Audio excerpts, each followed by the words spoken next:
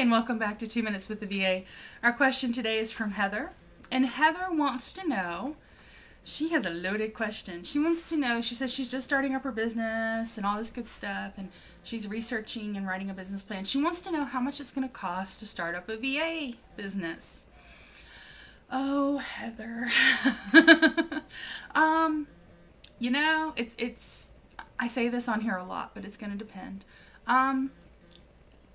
It's going to depend on what you have in your office now. I'll tell you, again, it's going to depend on what you're going to offer too. But sit down. What I would do in your case, because you're writing a business plan, which I love. Thank you for writing a business plan. You just made my day.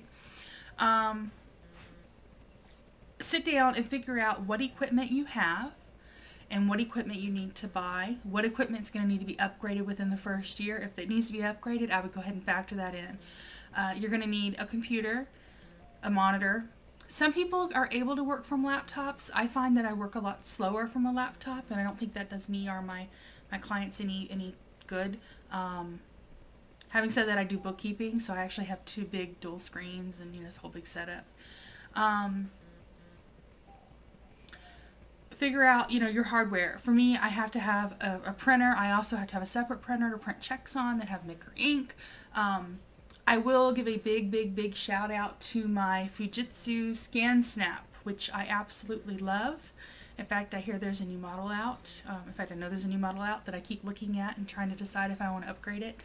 I'm really coming up with a good reason that I need to upgrade it. Anyway, so look at that. Also, I have a Dymo twin turbo printer thing because I wanted to be able to print my own postage from Indicia or whatever, stamps.com or Indicia. And for me, the reason I invested that in the postage printer is because it saves me time at the post office. I don't know about you, but my post office here, it's like a freaking 30-minute wait to mail a letter or to buy stamps. So now I don't have to do that anymore. I just print my own stamps. I'm trying to think, it's those are like the basic office things. And I actually do a lot of mailing. Not for clients, but just for myself, and it's nice. It's cost me $15 a month or whatever. So software, it depends on what you're offering. Most people are going to need some sort of a business suite such as Word or Excel. You can always start out with Open Office, and you know what? I used Open Office only for years. I love open source software. If you're a graphic designer, you're obviously going to need something like Photoshop, whereas me as a bookkeeper, I need QuickBooks. So make a big list of all these things that you need, and then put a price beside them, and go from there. The other startup cost that a lot of VAs miss is your capital.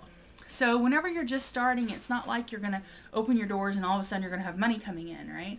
So you need to figure out how much money you're going to need for, I would say, the first year at very least. Pretend that you get no clients for a year. How much is the drop dead amount that you're going to have to live on? And factor that in as well. I think that's important to put that into your business plan as well. All right, I hope that answers your question a little bit. Like I said, I can't give you a hard dollar figure. It's just impossible. Depends on what you have and what you're willing to and what you need to buy. All right, have a great day.